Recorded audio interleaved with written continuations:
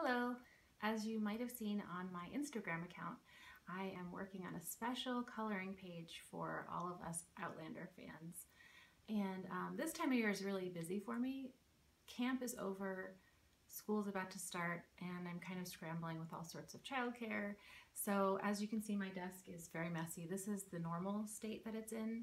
My last video is very clean. There's no time for that right now.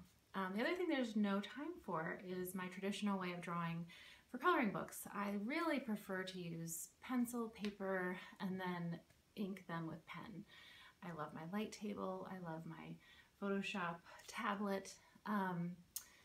There's just a lot more control, and I feel like I'm more connected to the artwork and I know what I'm doing. I can visualize it.